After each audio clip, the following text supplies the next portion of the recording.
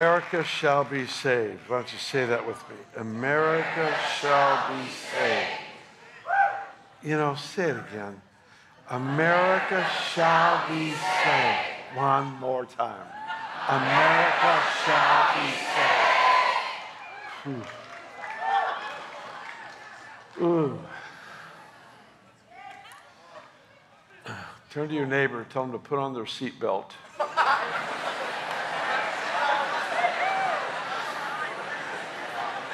For some, it's already too late.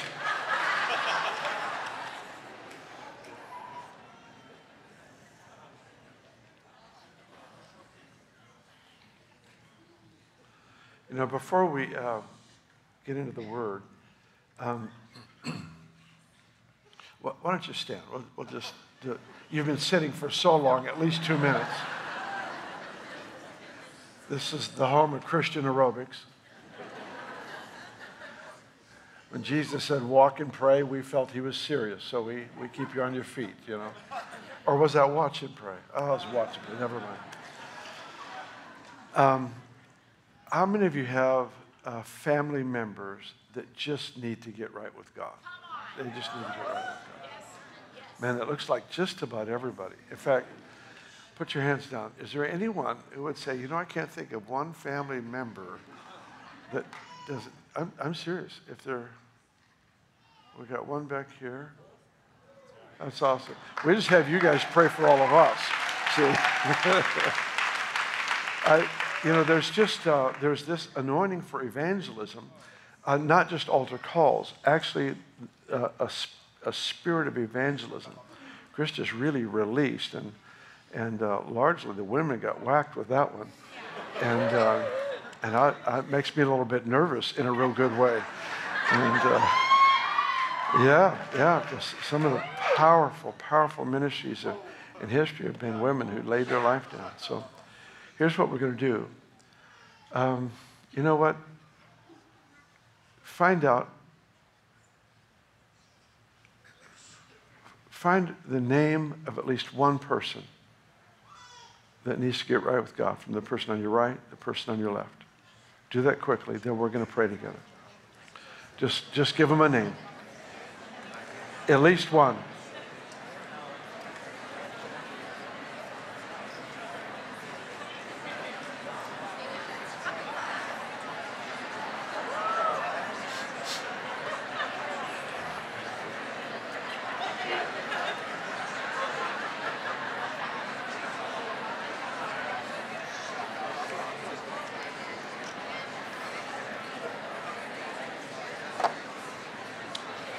Okay, you should have the entire family history by now.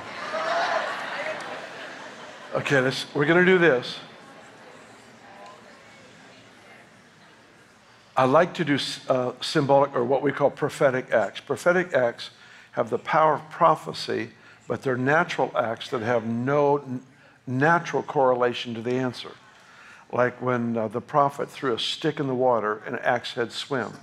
It was a prophetic act of obedience, but God responded and accomplished the impossible. I want you to take your hands as though you're bringing people before the Lord. And I want you to bring at least one of the individuals in your heart and one of your neighbors. I want you to bring them before the Lord, lift them before the Lord. Say, Lord, I bring these to you. I declare forgiveness over them, draw them to you. Now I want you to pray for them. Just lift your voices and pray. Please do not pray quietly in your heart. Let's pray evangelistic prayers. God, we join their name with the name Jesus right now. We join the name of John with the name Jesus right now. Sally, Brian to the name Jesus. Julie to the name Jesus. Draw them near, God. Draw them near. Draw them near. We bring them to you. We lift them before you, God.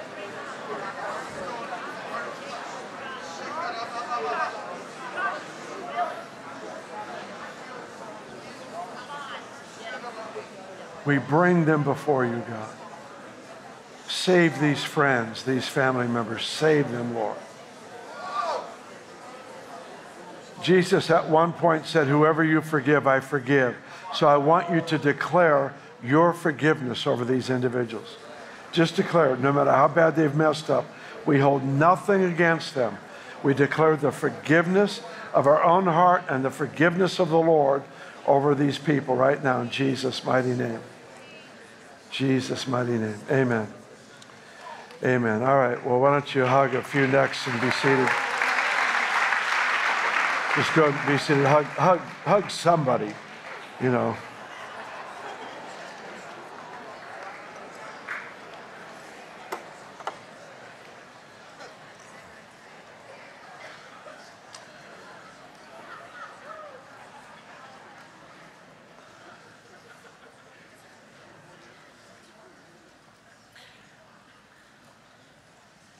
Ever since I was a child, I've always had a fear of someone under my bed at night. So I went to a psychiatrist and told him, I've got problems. Every time I go to bed, I think there's someone under it. I'm scared. I think I'm going crazy. He responded, just put yourself in my hands for 1 year, said the shrink. Come talk to me 3 times a week. We should be able to get rid of those fears. How much do you charge? He asked. $80 per visit, replied the doctor. I'll sleep on it, he said. I said. 6 months later, the doctor met me on the street. He asked, why didn't you come to see me about those fears you were having? I responded, well, $80 a visit, 3 times a week for a year is over $12,000. My neighbor cured me for free. I was so happy to have saved all that money, I went and bought me a new pickup truck. Is that so? The psychiatrist responded. With a bit of an attitude, he said, and how, may I ask, did your neighbor cure you? I replied, he told me to cut the legs off the bed. Ain't nobody under there now.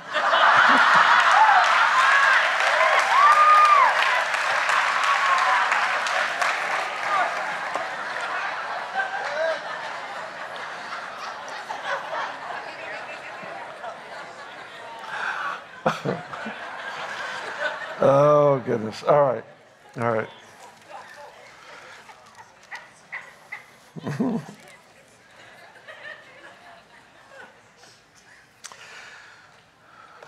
Several weeks ago, during a message, I took a little detour for a few minutes and talked to you about the high price of prayerlessness.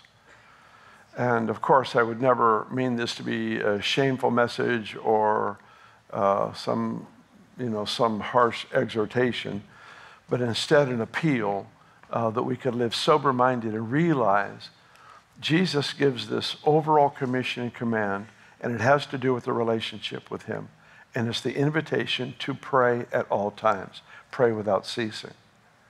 I personally like to think that the pray without ceasing is the substance of prayer, and the hour, or whatever you take, is the icing on the cake. The real substance of prayer is the fact that it is continuous fellowship with God.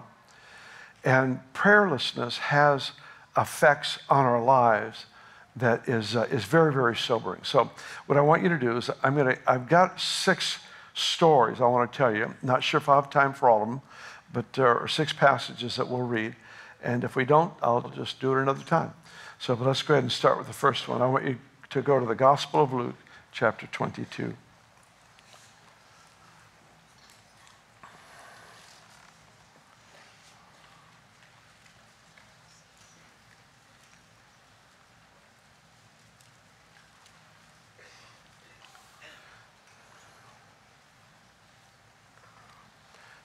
We're going to read a portion where Jesus is praying in the garden. And this is where his sweat became as drops of blood on his head. The anguish, his own prayer time was physically having an effect on him where sweat became blood. I don't think it was a water to wine type thing. I think it was actually such pressure was on him in prayer that he physically manifested blood as sweat on his forehead. Right before this, Jesus and the disciples had a conversation. And in this conversation, Jesus announced to them that they were all going to fall away. And Peter made, of course, the statement, they might, but I won't. And then Jesus said, as a matter of fact, Peter, you're going to deny me 3 times. And this is the prayer meeting that followed that warning that Jesus gave him. So if you look at this with me, let's go right to verse 33. We're going to jump in the middle of the story because of how much we have to read tonight. Verse 43. Then an angel appeared to him from heaven, strengthening him. And being in agony, he prayed more earnestly. Then his sweat became like great drops of blood falling to the ground. When he rose up from prayer and had come to his disciples, he found them sleeping from sorrow. Then he said to them, "Why do you sleep? Rise and pray, lest you enter into temptation." That is a stunning moment to me in Peter's life, in that Jesus announced to him that he was about to deny him. And yet he gave him access to a strength where Jesus would have been wrong. He invited him into a time of prayer where had he have pursued, he never would have entered into temptation. Temptation is an interesting thing because God never puts us in a position to be tempted. The real issue of temptation is that it's the individual's heart that translates a circumstance and makes it a temptation. An illustration that I give fairly often is, let's just say Brian and I are going to lunch, and let's just say he's doing real good with the Lord, doing well, his finances are just in order, he's just living in great victory, and I'm living in great fear. I'm having a hard time. I'm afraid I'm not going to be able to pay my bills. I've got this anxiety, fear thing going on. So we sit down at the restaurant, and right next to the salt and pepper shaker is a $100 bill folded up. But the waitress doesn't see it when she cleans the table. And Brian excuses himself, wants to go wash the fellowship off of his hands before we have a meal together. And when he goes, I spot the $100 bill. And it crosses my mind, I could take that because she doesn't even know it's there. And then I resist the temptation. I go, man, that's just totally wrong. What am I thinking? I repent for even having the thought. I don't take it. Brian comes and sits down. He notices the $100 bill. He calls out the waitress by name. Hey, Sandy, look, somebody gave you a really good tip. It never crossed his mind. Now, neither of us took the money, but one of us was tempted. Heart condition turned a circumstance and made it a temptation. There are certain, it's almost like doors on a stage. There are circumstances in life, and what prayerfulness does is it gives you a discernment on the nature of the door. You don't even fall into the situation. You don't even come to where you would be exposed in your weak place, because prayerfulness has heightened your awareness of what's behind the door. Without the prayerfulness, you may open the door, you may fall into a temptation, and you may successfully, hopefully, resist the temptation. But the point is you want to go through life, you don't want to face things for which you have no grace. It doesn't mean you can't muster up the strength to say no to that temptation. Of course you can. We all have a will and we can choose. But what's tragic is some people, because of prayerlessness, live in a battle with circumstances they never should have had to face. It deplenishes, is that the right word? Deplenishes. It robs of strength. It robs of creativity. It robs of natural, healthy, authentic expression of who we are, because we're having to constantly fight battles we were never designed to fight. So he said, pray that you wouldn't enter. You wouldn't even go through the doorway of what would be appealing to you at some weak place in your own life.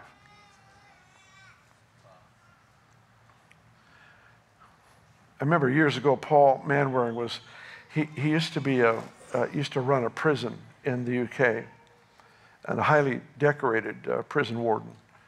And I remember what he would do when he was working with the prisoner is he would remind himself that he had the same potential to be where they're at, that they had. And he would remind them they had the same potential to be where he was. It's all grace.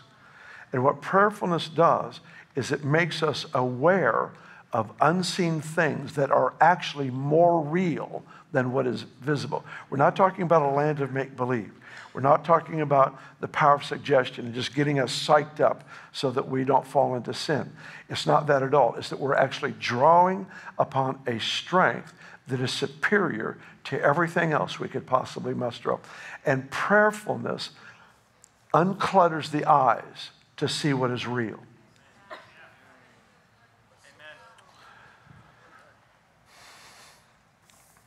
Turn in your Bibles to the book of Matthew, chapter 44. This one is really stunning to me. Matthew chapter 5.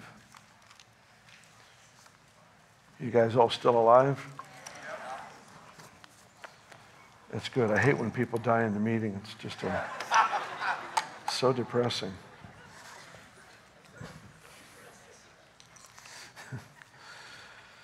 Matthew chapter 5, I have an interesting verse here. In verse 43, I want you to look at it with me. You have heard that it was said, you shall love your neighbor and hate your enemy. But I say to you, love your enemies, bless those who curse you, do good to those who hate you, and pray for those who spitefully use you and persecute you, that you may be sons of your Father in heaven. Let's take that last phrase. Pray for those who persecute you, spitefully use you. Pray for them, not against them. Pray for them so that you will be a son and or daughter of God. Now, are you thinking? There's an exhortation to pray. I don't believe he's saying, pray for those who oppose you and then you'll be born again.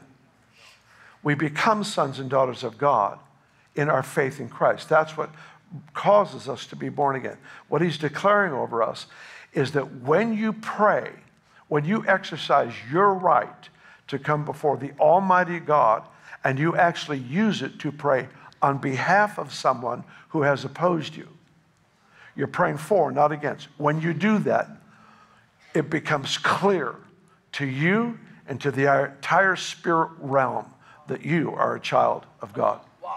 It becomes manifested. Why? Because you're using your authority to come before a perfect Father, and you're using it to actually pray for someone, on behalf, positively, for someone who has opposed you. Your identity in Christ becomes manifest. This is interesting because we don't have time for it tonight, but this will trigger something in some of you. You remember in Romans 8, it says that all of creation groans. That's creation praying. All creation groans, travailing, waiting for the sons and daughters of God to be manifested. What is this saying? When you pray for those who have opposed you, you pray for those who others would consider to be your enemy, and you pray for their blessing. You pray for their welfare. You pray as the perfect Father would pray. Then your identity becomes established, firm, and revealed.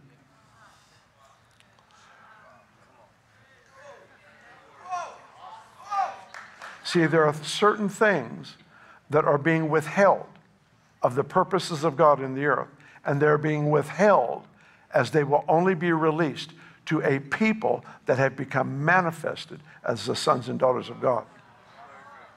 It is essential that we step into identity, and one of the clearest ways is to pray for those who are opposed to you. There are realms in God. There are realms in manifestation of presence and kingdom, of power. There are realms in God that he has withheld only willing to release them upon a people manifested as sons and daughters of God. So what does this do? It causes the domino effect. It positions us correctly as identified from heaven. You say, well, I was identified when you were born again. He said, do this so that you'll be identified as a son, as a daughter of God. Something happens in the unseen realm that doesn't happen another way.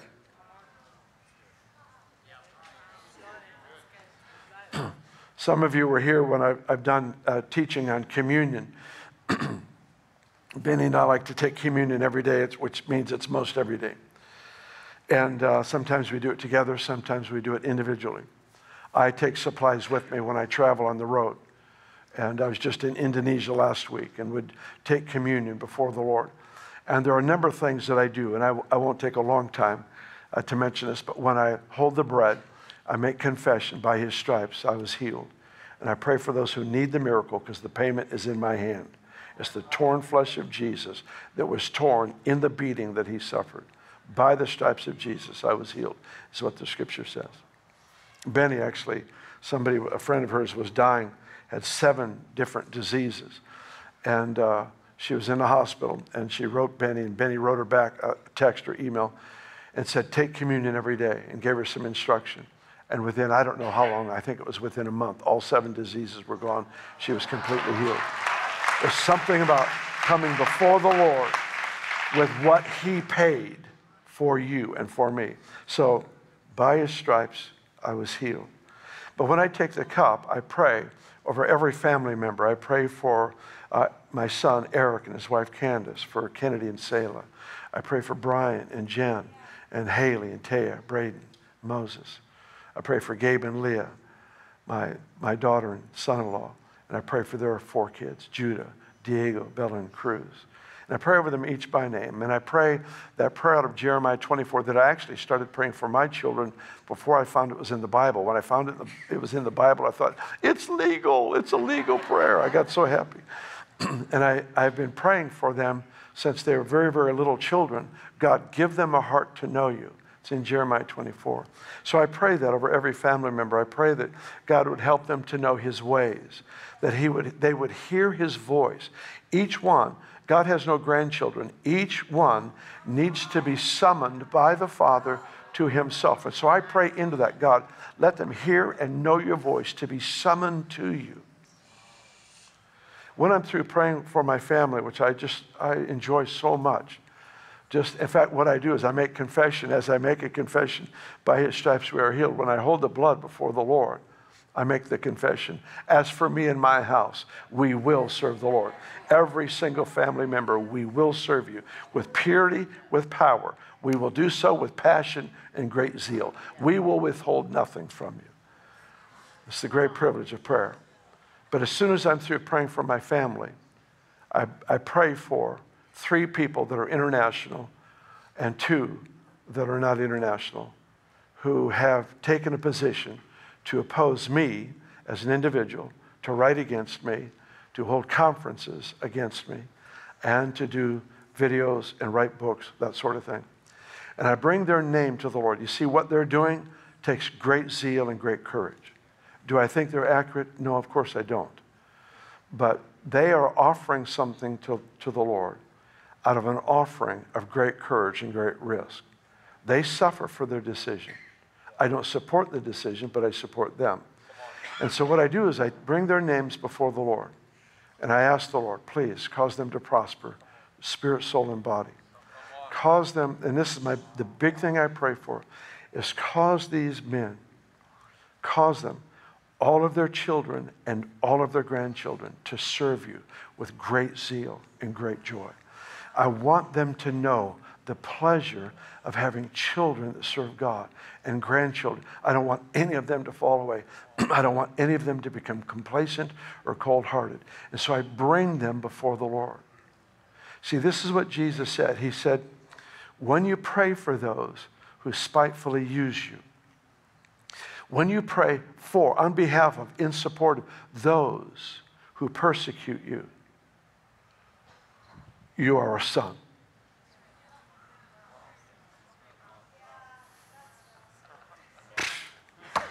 What else is there? Okay, I'm going to be a son today. I was before I prayed. But something becomes pronounced and manifest when I begin to pray out of earnestness of my heart. God, cause these people to prosper. Bless them. I don't pray that God would change their minds. I don't pray, oh God, expose the error of their way. I don't pray any of those things. You never criticize a servant to its master. Proverbs warns against criticizing a servant to its master. That is forbidden territory. They are not my servant. We had situations go on here at Bethel many, many, many years ago, and here in Redding. And people would come to me, they say, well, what do you think about this? And I would tell them, no one can force me to have an opinion. I am unwilling to take mental energy and put it into a situation for which I have no responsibility. You do not criticize a servant to their master. And so Jesus reveals in this passage one of the greatest things that we need right now. How many believers are there in the world? It's an extraordinary number of hundreds of millions.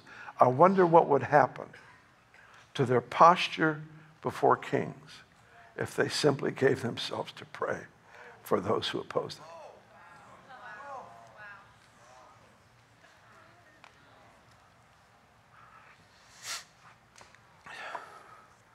Let's go to the book of James. You all right? Yep, me too. Me too.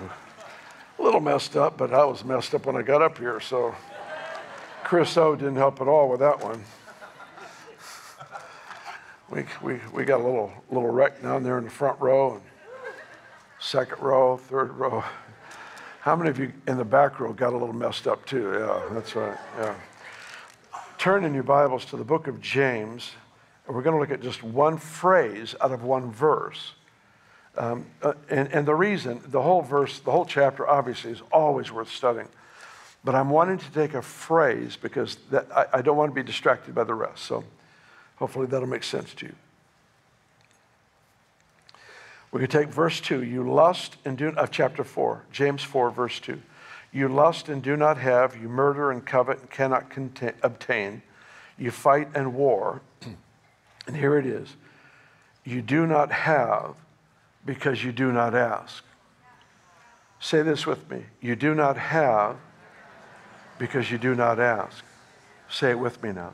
You do not have because you do not ask. Say it again. You do not have because you do not ask. Prayerlessness creates lack. Prayerlessness fuels lack. Prayerlessness is what lack wants to consume. When we face a need and there's prayerlessness, it actually fuels lack instead of causes it to be solved and disappear. You have not because you ask not. So prayerlessness actually sustains need and lack. Many people walk around waiting for God to do something. And what I've been finding out, and I'm a slow, and I do mean slow learner, I've been finding out most of the time he's waiting for me to do something. I mean, how many understand we're not talking about as you thank God for the meal. God, thank you for the meal and provide for us today. Amen. I'm not saying that prayer doesn't work, but if you've got a big need, you might want to dig in a bit. You might want to dig in a bit. Let the weightiness of what you're facing determine the weightiness of how you pray. Casual prayers get casual answers. If you are willing to live off of token answers, then offer up token prayers. But if you want heaven to move, let your heart be moved. He'll move as far as you move. I'm not saying at all that he can't surpass anything that we do and cry out and lift up. He's God. He can do whatever he wants. But in his effort to raise us as sons and daughters of God that can carry responsibility into the earth, most of the time, He looks for earnest response in us to bring forth an earnest response from him. I hope that doesn't sound like a works thing, because I don't see it that way at all. It's just, you know what? When you're on the altar, you can pray earnestly. When you're off the altar, considering the concept of the altar, you pray timidly. I heard recently, when you're on the altar, you can pray earnestly. It's when you're off the altar, considering the concept of sacrifice. That's where we pray token prayers. Amen, Bill. That's a really good point. Why don't you, it's too late. Luke chapter 18. I'm just teasing. Luke chapter 18. Luke chapter 18. Sorry, I have a gift of torment. It's just what I do. I torment people. My love language is teasing. So if I didn't tease you, you could walk out here wondering if I loved you. But there should be no question now.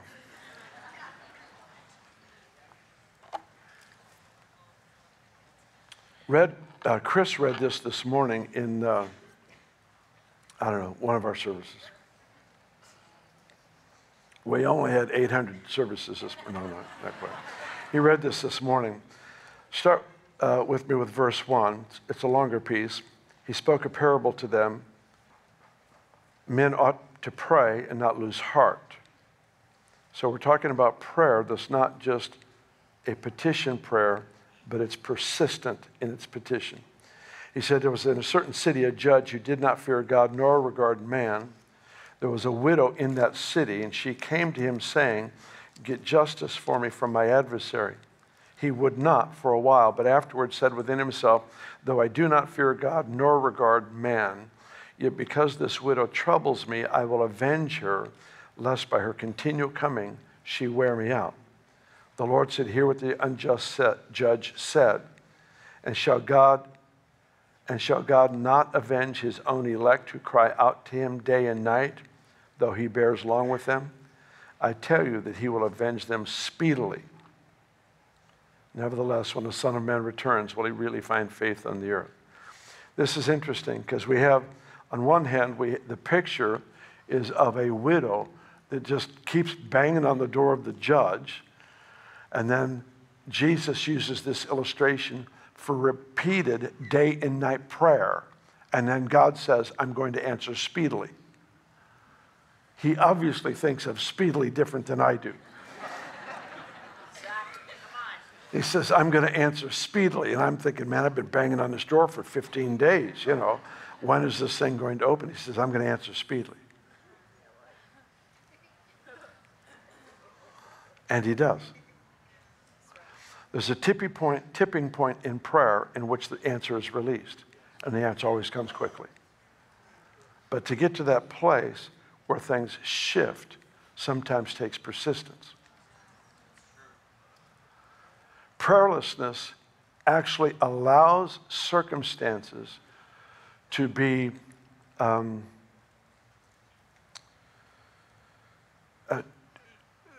prayerlessness allows the absence of breakthrough to become the norm. And generally, we come to the conclusion, well, I prayed, and God sovereignly did not answer.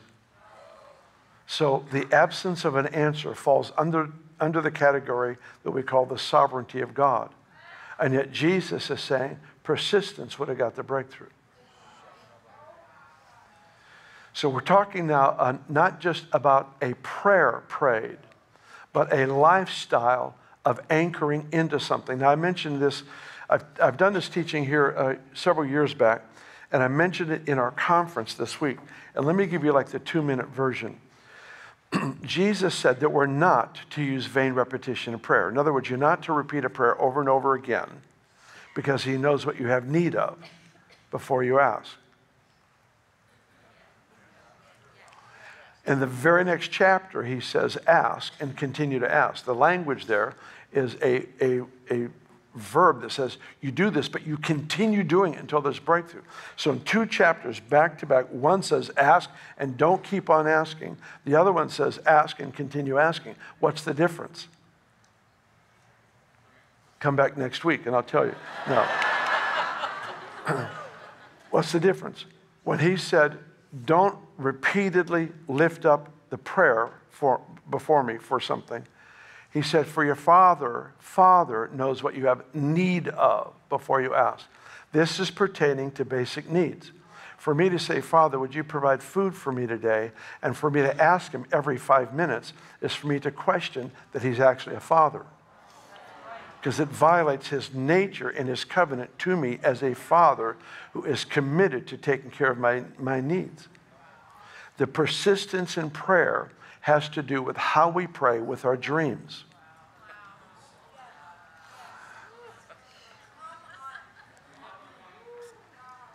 The persistence in prayer, I'm supposed to pray for what I have need of. God, provide for us our food today.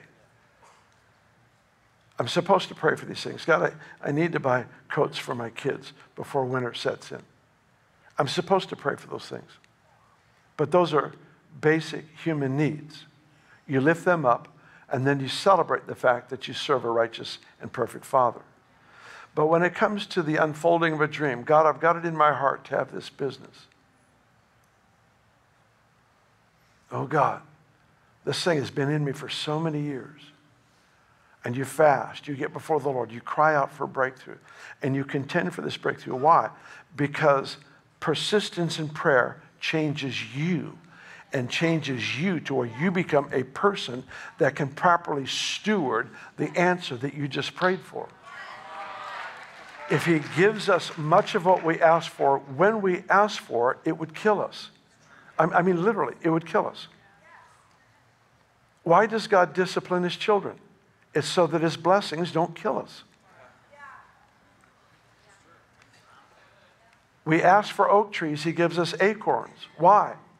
Can you steward the answer in its embryonic form? Because in stewarding, as it grows, I become a different person. My strength increases, my resolve increases, my sense of priorities change.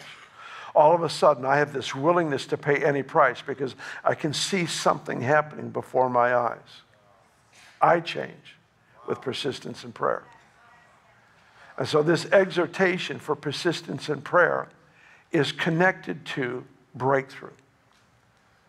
And where there is not prayer, and especially the prayer of persistence, there's the absence of breakthrough.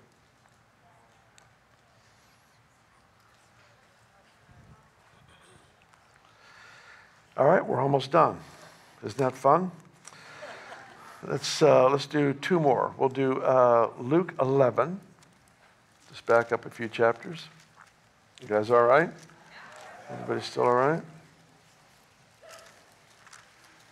I don't know what I would do. Actually, I've had times where I've said, are you all right? And somebody's yelled out, no.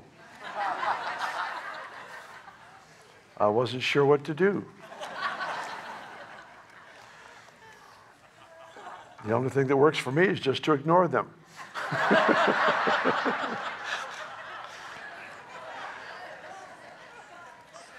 Now this one is a little bit more abstract, but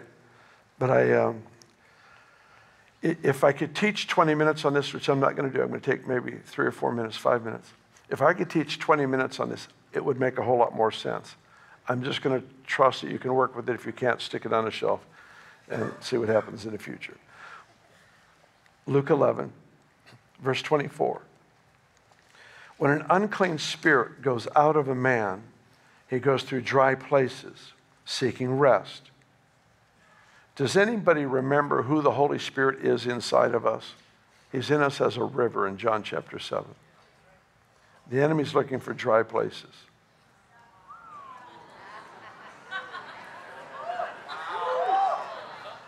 Those who fail to connect with the flow of presence become a dry place, and it's completely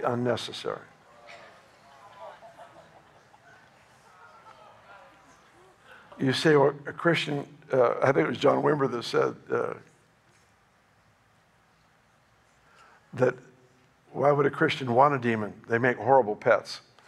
So I always thought that was a pretty good answer.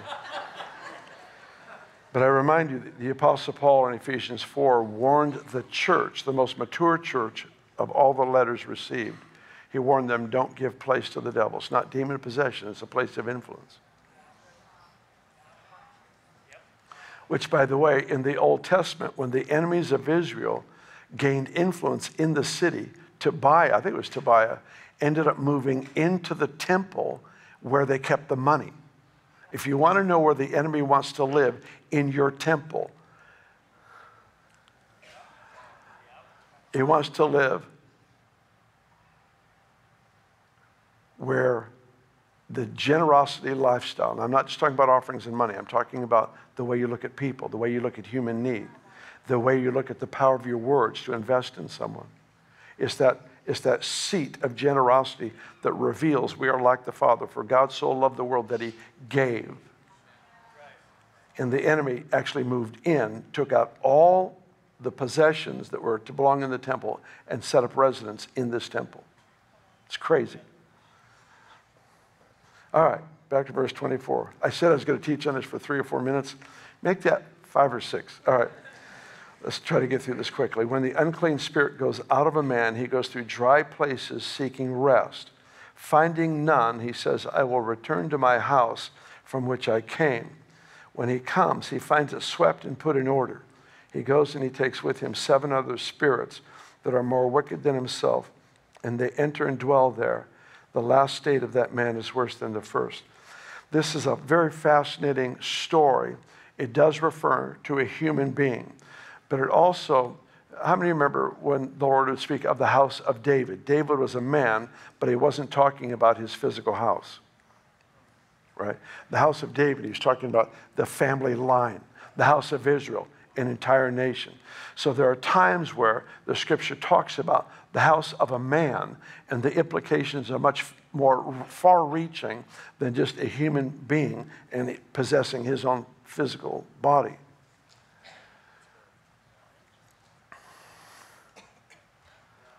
Prayerlessness creates vacancy in the heart of a person. This house was clean and swept, and when the owner of the house didn't put furniture in the house, in the place of where the enemy occupied, it was left vacant. I could take you through church history and I can show you where denominations and groups of people that were once powerhouses of the gospel slackened off and ended up with vacant places that the enemy they once opposed came back 7 times worse. Groups known for holiness became the seedbed of vast expressions of immorality and ungodliness. The very places occupied. And I don't say that as a criticism or somehow to put people down. I'm just saying, listen, this is how the enemy works. And prayerlessness is a vacancy because there's furniture that's supposed to belong there. In the house of my heart, prayer is one of the couches. And if I remove the couch, there's a vacant spot, and wherever there's a vacant spot, the enemy wants to fill it. All right, one more. One more. Why don't you go to 1 Samuel chapter 12. Let's get a little Old Testament action in this. We could probably get about 100 things on this list, but I had 3 or 4 of them written down, and I wanted to add a couple today for our little talk. 1 Samuel chapter 12. This is kind of a sobering moment with Samuel and Saul.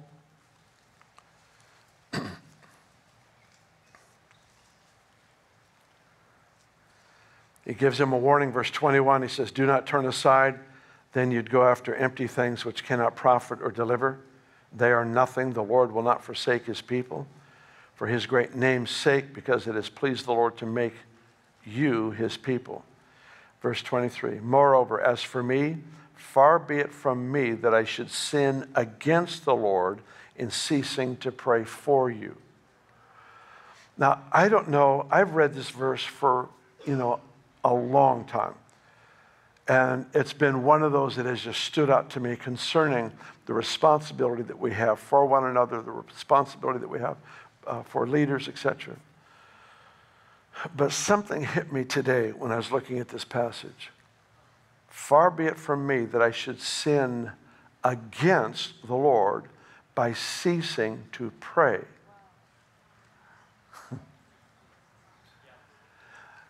I don't know. I don't understand it. I'm marked by it is all.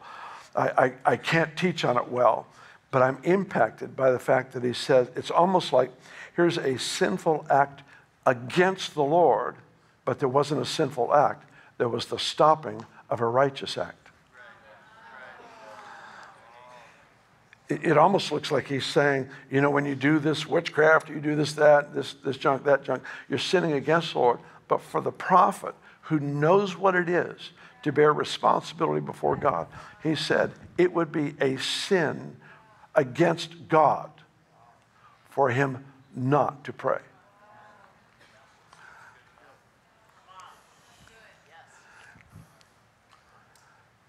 I'm just here to encourage you.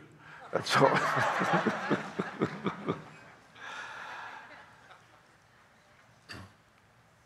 Prayerfulness is a gift that we can carry throughout the day. I loved blocks of time with refined focus. Don't misunderstand me. It's been a huge part of my life. My goodness, when I was a young man and was single, both ends of the day with extended periods of time. As a pastor in Weaverville, I remember just walking the city, walking in the woods, walking through the church. I walk when I pray because I don't get sleepy when I walk, And I'm able to get a little bit more militant and aggressive. It's just better for me. I can kneel and pray, but I can also snore.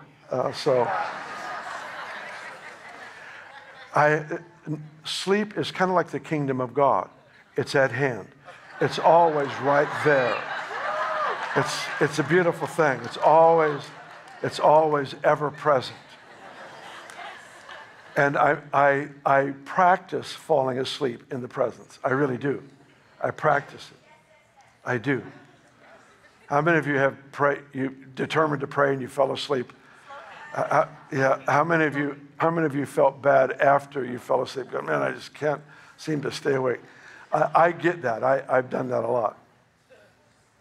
But when my kids would fall asleep in my arms, I never once got mad at them.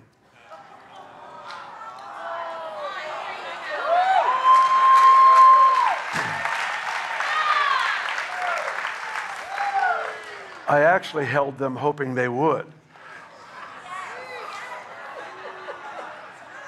So there is a spot for the earnestness in prayer. Position yourself physically to remain earnest. And if you're sleepy, get up and walk. Let's be practical. Get up and walk. If you're not, kneel before the Lord. Do whatever. But when you go to bed at night, remember, you're praying without ceasing.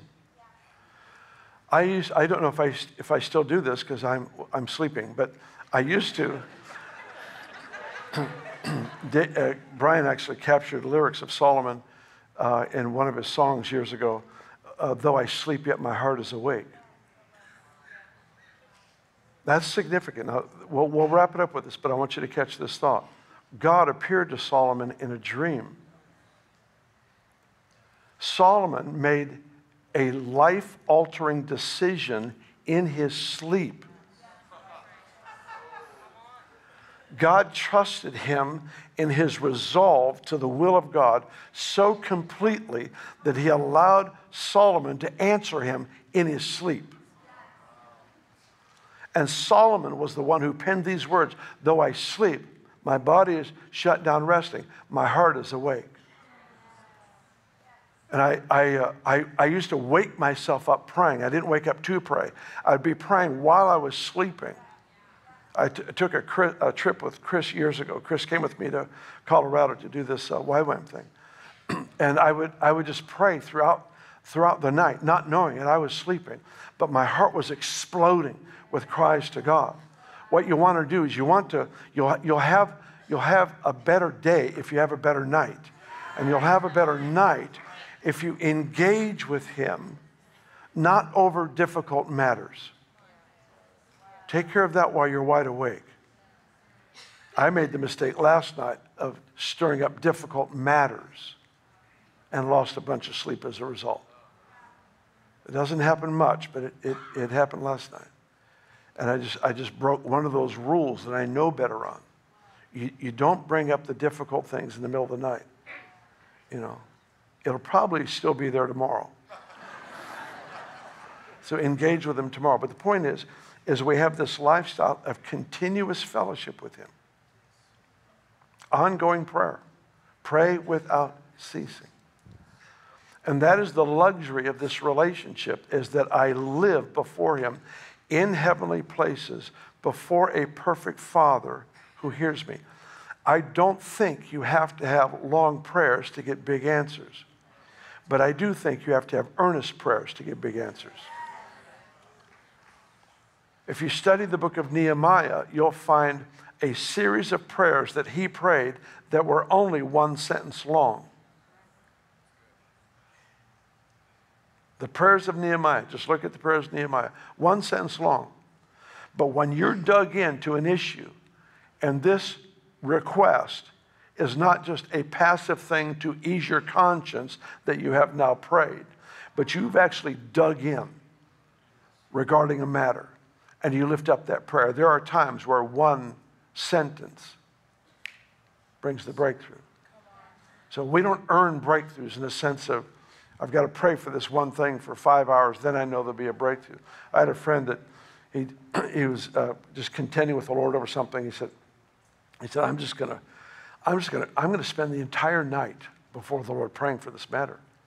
As soon as he knelt down, the Lord answered it, and just kind of ruined his whole night. And he was so shocked. But you know, that's what you do. You dig in.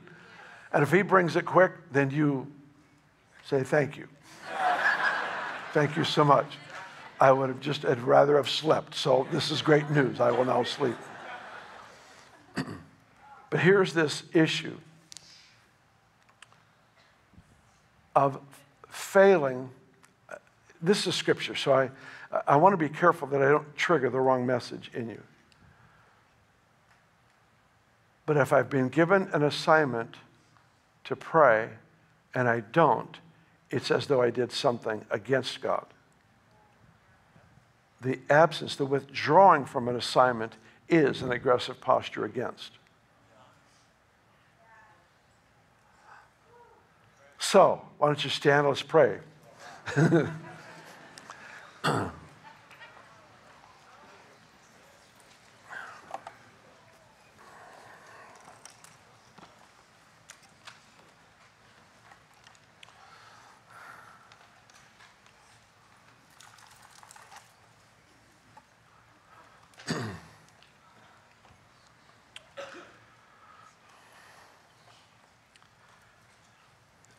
In Weaverville, we used to do prayer meetings a lot.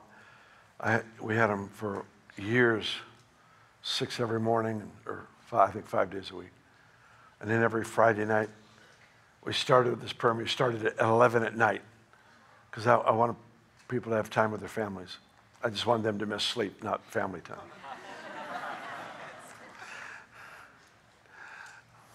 Just this hardcore, in-your-face kind of prayer stuff.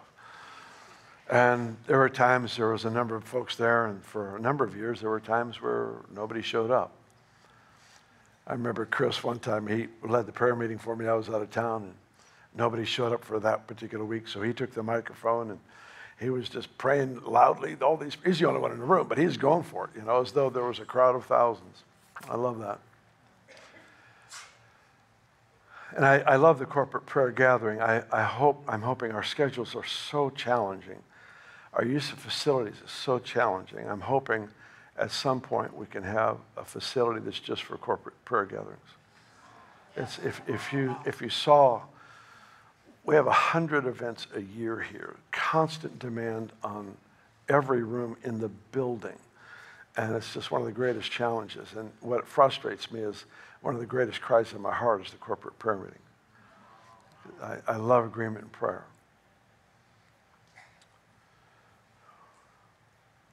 I guess what I'd like to see all of us take home is just this increased mantle for prayer.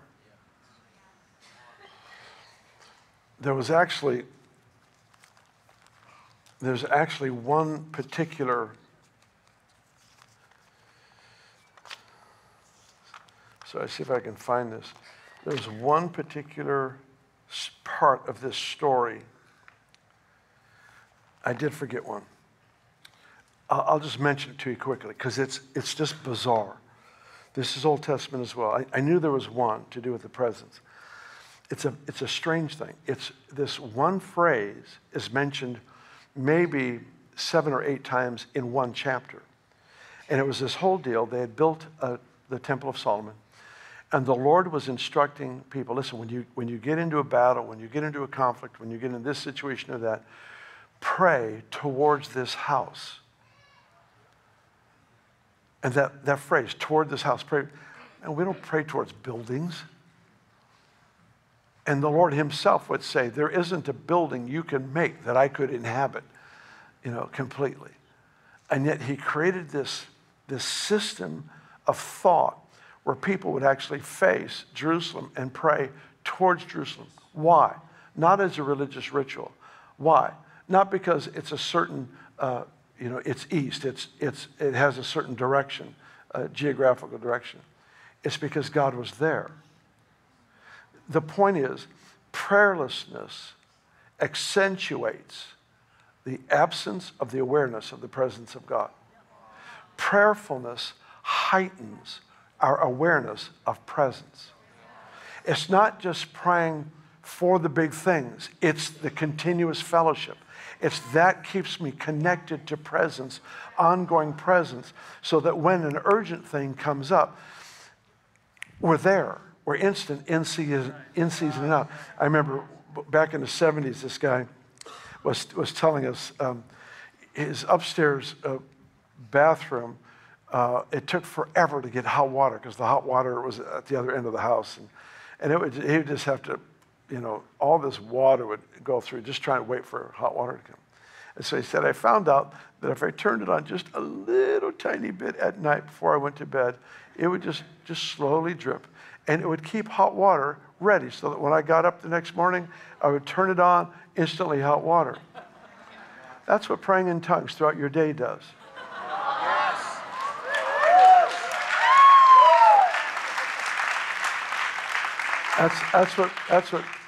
That's what praying in tongues does. That's what praying ongoing throughout your day. It just keeps you connected to ever-present hot water.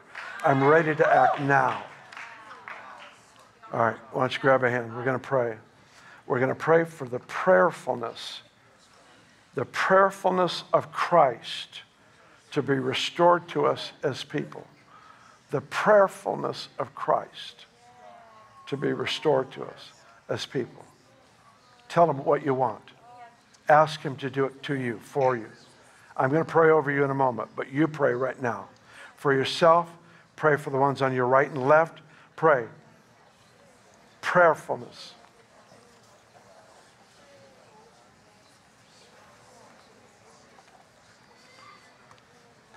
Prayerfulness.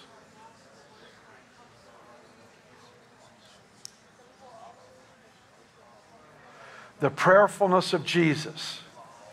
The prayerfulness of Christ. The ongoing awareness of presence. The ongoing awareness of the person of the Holy Spirit. Expand us, God, in this next season, that there be dramatic increase and expansion in our awareness of your presence, of your heartbeat.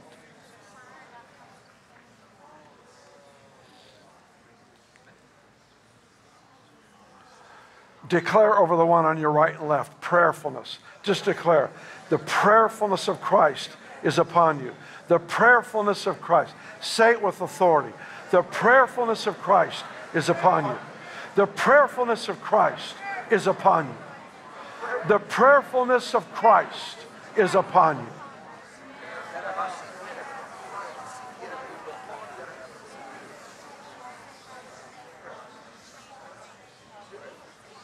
Now, just hold your hands before the Lord. I'm going to pray for you and we'll end this. Father, I do ask that you would release as a gift over every person. You know what, folks, I've never prayed for this in my life. The prayerfulness of Christ. There's something in that phrase that's supposed to take us into this next season. Lord, I do pray the prayerfulness of Christ, the unbroken fellowship throughout the day between Jesus and the Father, and the Spirit of God who is upon him. I ask for the prayerfulness of Christ to rest upon us, and that we would embark together on this relational journey in a dimension that is so new, so exciting, so impacting on every part of our life. I pray this for the honor of the name Jesus. Everybody said, amen, amen, amen.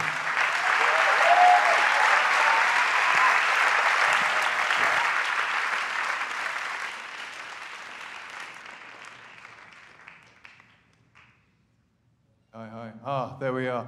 Wow, it feels like such a significant night tonight. How many of you are feeling that in the room? Such a timely word. Just it felt like every single person that word was for. We're going to do a fire tunnel tonight, so we're going to have the ministry team come up. So just while the ministry team are coming forward, just take a moment. It feels like we're in such a significant night. I just really want to encourage you. Sometimes we're going to go through a fire tunnel tonight. We often do fire tunnels here. I want you tonight, I feel like there's a grace in the room to go through the fire tunnel like it's your first time. Don't get familiar with the fire tonight. Come through the fire tunnel expecting God to radically touch you. There's just anointing in the air. It's something in the air tonight. So ministry team are going to come forward. We're going to have 2 tunnels. You'll come down the central aisle, and there'll be a tunnel to my left and a tunnel to my right. And I will have somebody wonderful from staff, this handsome man, Joel Power. You will split at his right and left. So get into form 2 lines down the central aisle, 2 lines down the central aisle.